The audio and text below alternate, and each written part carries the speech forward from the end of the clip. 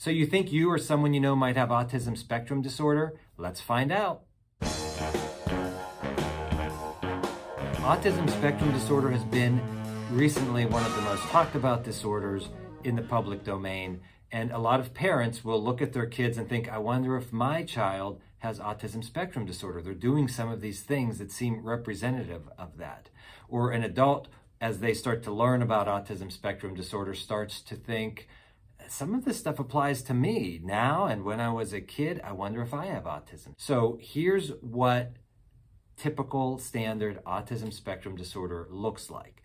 There are going to be two parts of it. The first part is difficulty communicating or interacting with others socially. And we're going to break that down into three more specific areas of social communication skills. The second part has to do with restricted or repetitive behaviors, interests, or activities. And we're going to break that down into four subcategories that have to do with that. Let's break down the difficulty communicating or interacting with others socially. The first one is difficulty with social emotional reciprocity. Now, what is social emotional reciprocity? That's when two people are interacting. There's no real practical reason oftentimes for having a conversation with someone other than the social bonding that occurs. If you're trying to get information from someone or you're problem solving together, that's one thing. But if you're chatting with someone about a trip that you took or telling somebody a story of a situation you were in, people with autism spectrum disorder tend to not be interested in hearing about other people's situations or life events unless there's some reason, or it's a topic that they're highly interested in, or it's full of facts and data that they would like to know about. The opposite's also true. If you tell somebody with autism spectrum disorder, hey, I heard that you went on a trip to Italy last week, their response will oftentimes be something like, yep. And that's it. They don't see that that's a social cue to share some stories. They really don't care if you know what happened on their trip or what they experienced. People with autism spectrum disorder don't seem to have much of an interest initiating friendships or starting interactions with others. And when others try to interact with them or initiate some kind of a conversation, they equally don't seem that interested in reciprocating. That's where the word social emotional reciprocity comes in. Number 2 out of 3 is difficulty with nonverbal communication.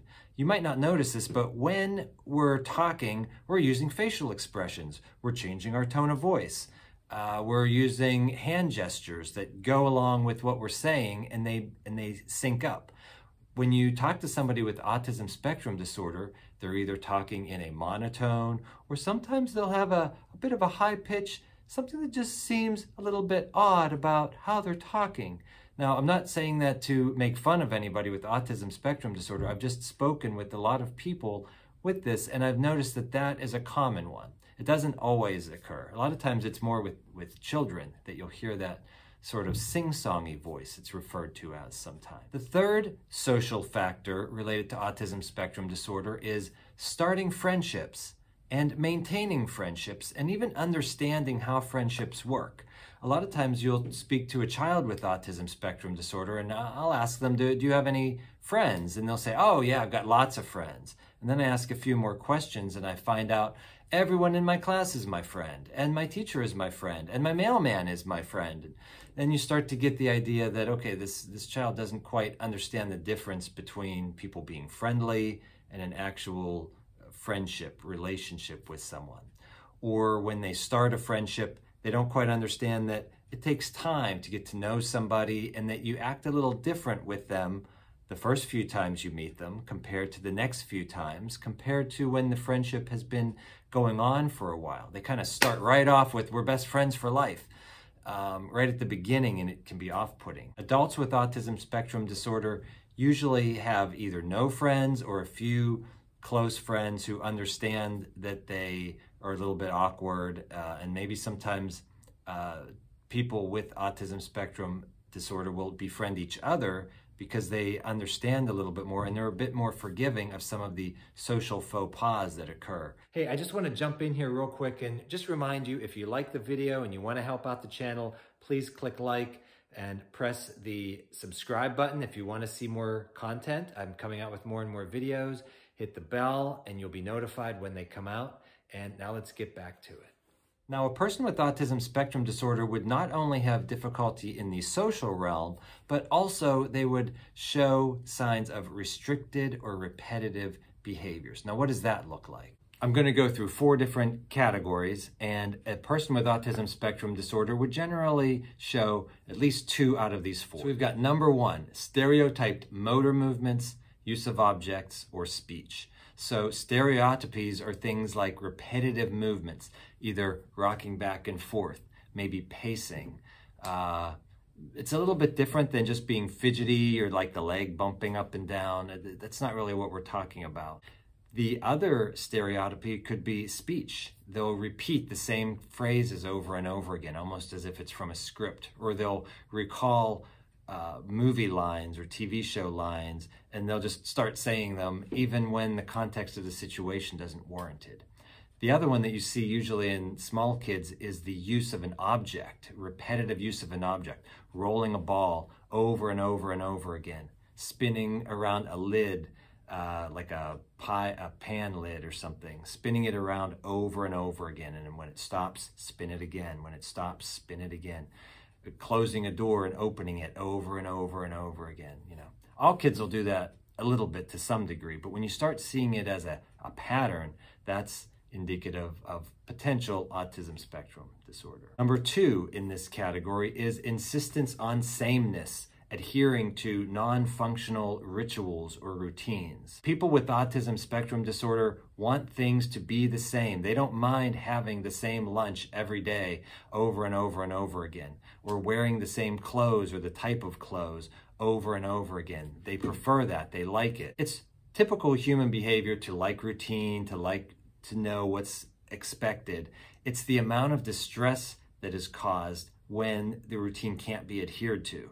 The average person can usually go with the flow with some mild discomfort to some degree, but the person with autism spectrum disorder, it's going to really be a necessity to stick to this routine, and the amount of upset they feel will be much more than a person who does not have autism. The third one is restricted or fixated interests. People with autism spectrum disorder tend to have 1 or 2 topics that they just love, and they know all the data. They're the scientist on this. It could be birds, it might be robotics, it might be World War II weaponry, something that has lots of data and facts and statistics that they can learn, baseball scores and statistics, things like that.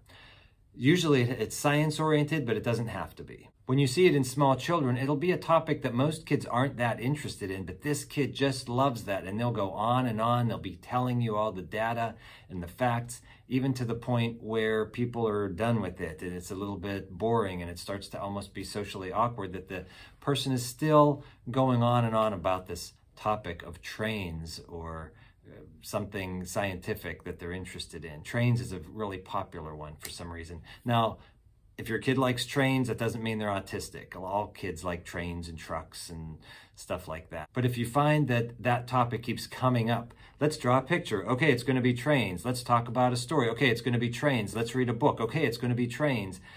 Then you're maybe onto something. But it also has to be in the context of all these other things that we're talking about. It can't just be that. The fourth one is the sensory sensitivity. Now that can be broken down into, touch. People with autism spectrum disorder generally don't like the tags touching their neck in the back. They don't like the seams in their socks. Certain textures of clothing just really feel itchy and uncomfortable for them.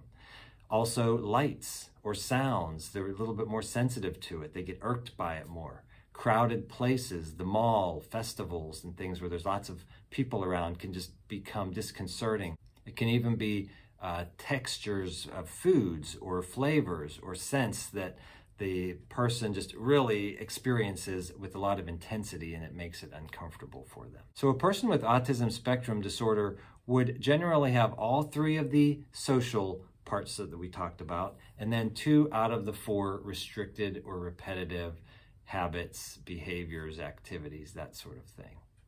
Hopefully this has been helpful for you and you know a little bit more about autism spectrum disorder.